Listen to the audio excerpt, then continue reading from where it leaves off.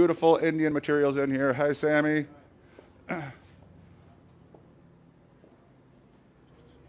Lots of great stuff to see still. There's Sammy, our favorite Indian dealer in all of Mineral City. How you doing, Sammy? Hey, doing good, Ray. How do you think the show's been going so far? I think it's been going great so far. It's been a very nice show. Awesome. You got a beautiful room here.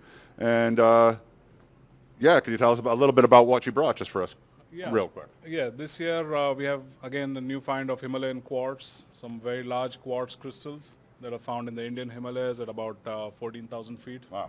Yeah, and that's our main thing this year. Other than the finds in Pune and Maharashtra area, or the zeolite finds that I've been doing. That everyone's always expecting to see when you're here, so for sure.